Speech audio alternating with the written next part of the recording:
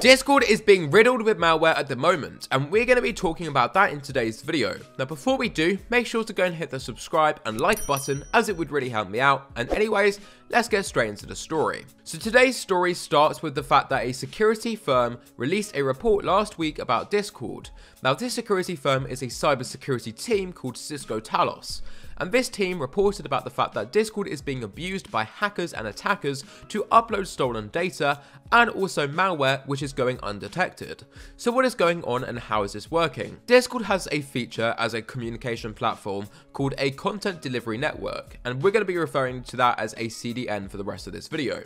Now these CDNs allow you to upload files or images onto Discord, and it's effectively the plus button on the left hand side of your message bar. And as soon as you upload a file or image onto Discord, what would happen is that it gets stored on Discord servers, and it is also hard coded into the application, meaning that you can access the file or the image on the app or off the app, with a Discord account or without a Discord account. Basically, the file can be contained and you can access it with or without a Discord account or with or without Discord. So effectively, it is pretty good for hackers in that sense. Now hackers have seen this, and they've also noted about the fact that the link in question to access that file starts with a HTTPS, and it's also got the discordapp.com domain. Now these two things are great for hackers as well, because what's happening is that the HTTPS makes malware and virus detection a lot more difficult, and the discordapp.com domain makes it also a lot more difficult for people to recognize that it could be a fishy link, because Discord is a very reputable company, and why would they have viruses or malware on their software? Which doesn't make sense to a lot of people, but because people really don't know that you can upload files onto Discord,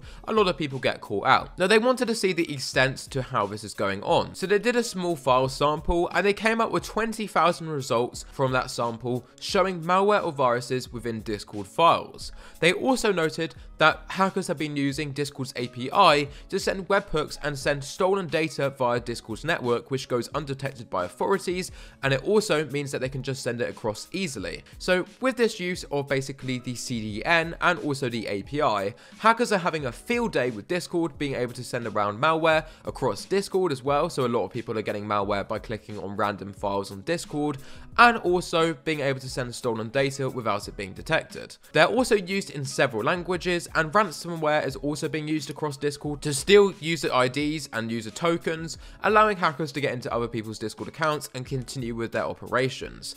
So with all of this in mind, Discord is kind of getting riddled with ransomware, viruses and malware at the moment by hackers, which isn't a very good thing. Now, I'm going to link this report in the description below, but what can you do to stay safe? Well, first of all, don't click on any files from people that you don't know. Don't open them up, don't do anything, and always check the file name, because that is pretty important too. Also make sure that all of your messages from other people are scanned, because that is pretty important, because you never know if you could be sent a file from somebody that is actually containing malware. Now that's in the privacy and safety settings on your Discord account. And if you're just generally using the websites or that sort of thing and you come across a link like this, you've got to be very careful and assess if it is worth opening that link or not.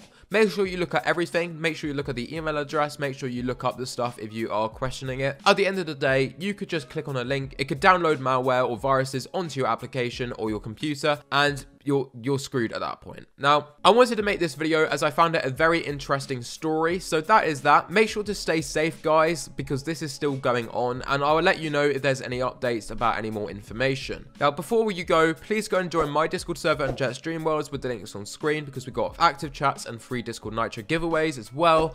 And also make sure to join my Reddit, because that is pretty cool. The link's in the description. Anyways, that's all from me. I hope you have an amazing day. Hit that like button and subscribe button, and peace out.